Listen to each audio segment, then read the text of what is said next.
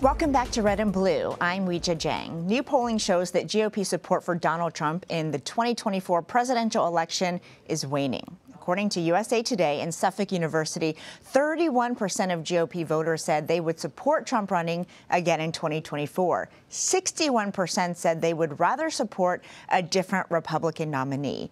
CBS News political director Finn Gomez joins us now to put some context around this poll for us, Finn, because, I mean, here we are. It's December 2022. Early. It's early. So what do you make of these numbers? Well, I spoke to a bunch of senior Republican strategists and also have been speaking to advisors to potential 2024 rivals to President Trump, former President Trump. And what these poll numbers show, according to the people I speak to, is that his place in the party has weakened. Mm-hmm. He does not have that hold on the party that he once had, at least at this point. And but also conversely, you see Florida Governor Ron DeSantis rising. Mm-hmm. And also what they're seeing is a space for them to potentially run. I spoke to one advisor he told me today it is a wide open race, especially after the midterms, especially after the Georgia runoff, especially after Trump's meeting with white nationalist Nick Fuentes in Mar-a-Lago. There are unforced arrows, and those once narrow lanes are widening.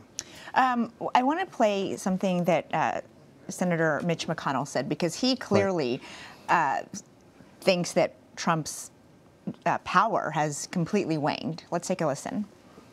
Our ability to control the primary outcome was quite limited in 22 because of the support of the former president proved to be very decisive in these primaries.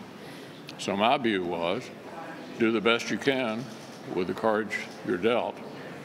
Hopefully in the next cycle, we'll have quality candidates everywhere and a better outcome. So he is going all in. This is not the first time that he has condemned President Trump. On the other hand, today, Congressman Kevin McCarthy, said that Marjorie Taylor Greene, he agreed that she was just being facetious when she made those really outrageous comments that if she had organized January 6th, she would have won, that the mob would have been armed. Why do you think that Congressman McCarthy is so hesitant to condemn someone like that or the former president? Yeah, I'm not sure who, she said she was joking. I'm not sure who would find that funny aside from maybe some members of the MAGA base. But simply, this is a fact of a political vulnerability right now for McCarthy as he tries to get that speakership. He needs her support. He needs her votes on that all-important floor vote. When it comes down to it, he's getting threats from multiple sides within his party, and if he came out strongly, he could risk losing that support. So clearly, he still needs it. He still needs that support. He still needs Marjorie Taylor Greene, and he's handcuffed otherwise. So.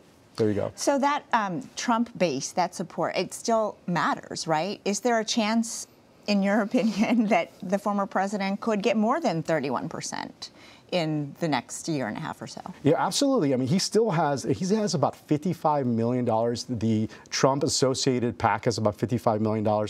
He still has about 30% of stronghold within the party that are truly Trump believers, and it's still very early. Yeah. And I know you'll be tracking it. Thank you so much, Finn. Absolutely.